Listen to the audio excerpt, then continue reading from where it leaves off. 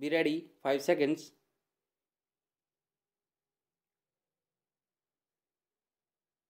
Start. Honorable Speaker, I represent the budget for 2023-24 STOP. This is the first budget in Amrit Kal STOP. This budget hopes to build on the foundation laid in the previous budget and the blueprint drawn for India at the rate 100 STOP. We envision a prosperous and inclusive India in which the fruits of development reach all regions and citizens, especially our youth, women, farmers, OBCs, scheduled castes, and scheduled tribes. Stop.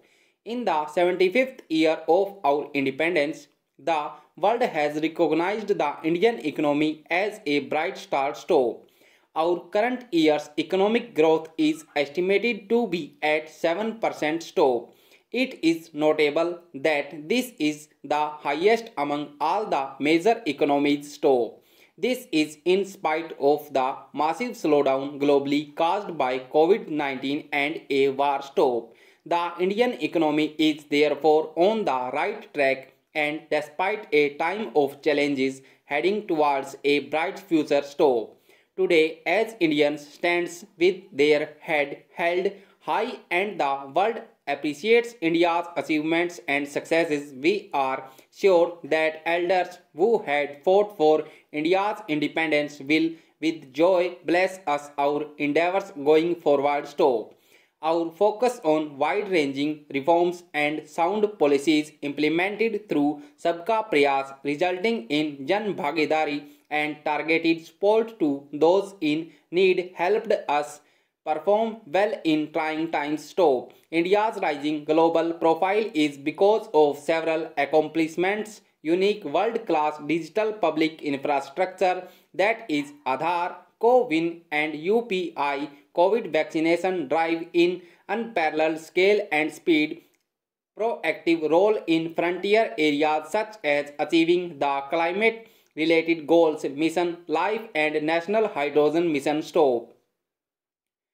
During the COVID-19 pandemic, we ensured that no one goes to bed hungry with a scheme to supply free food grains to over 80 crore persons for 28 months. Stop. Continuing our commitment to ensure food and nutritional security, we are implementing from 1st January 2023 a scheme to supply free food grain to all Antyodaya and priority households the next 1 year under PM Garib Kalyan Ann Yojana PM GKAY close. Stop. The entire expenditure of about rupees 2 lakh crore will be borne by the central government. Stop. In these times of global challenges, the G20 presidency gives us a unique opportunity to strengthen India's role in the world economic order. Stop.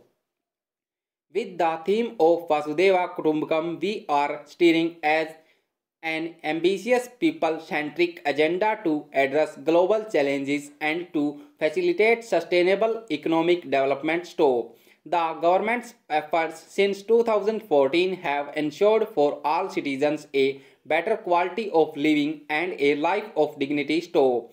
The per capita income has more than doubled to rupees 1.97 lakh. Stop. In these 9 years, the Indian economy has increased in size from being 10th to 5th largest in the world. Stop. We have significantly improved our position as a well-governed and innovative country with a conducive environment for business as reflected in several global indices. Stop. We have made significant progress in many sustainable development goals. Stop. The economy has become a lot more formalized as reflected in the EPFO membership, more than doubling to 27 crore and 7,400 crore digital payments of rupees 126 lakh crore through UPI in 2022. Stop. The efficient implementation of many schemes with universalization of targeted benefits has resulted in inclusive development. Stop. Stanza.